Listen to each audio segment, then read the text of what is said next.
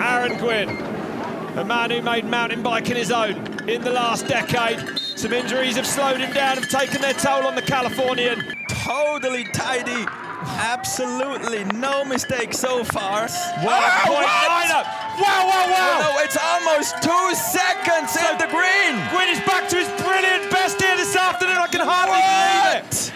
Absolutely tearing the timing screen apart. So the Californian, 34 years old now.